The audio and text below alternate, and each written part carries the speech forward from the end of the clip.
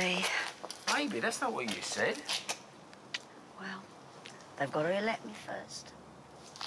Come on. Let's go and meet your public.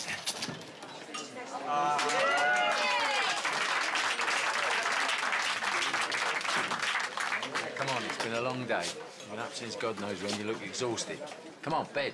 Thanks, Carlos. Where's Shirley? She's out looking for Heather. And where's Heather? Don't ask. Well, who's hosting this thing?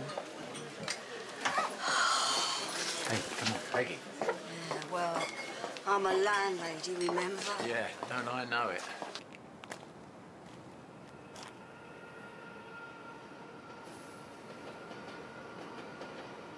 I've just popped in to say how pleased I am. Oh, thanks, darling. Oh, thanks for your advice today. Oh, oh, Peggy, here's that list. I wrote it out for you. Oh.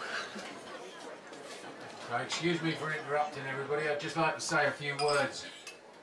Tonight, Peggy delivered a speech which I'm sure will see her elected as Walford East's next borough councillor. And I'd just like to say how extremely proud I am of you tonight, darling.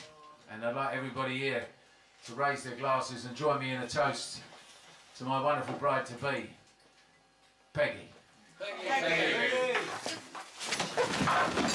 Open the door so I just get some air in here.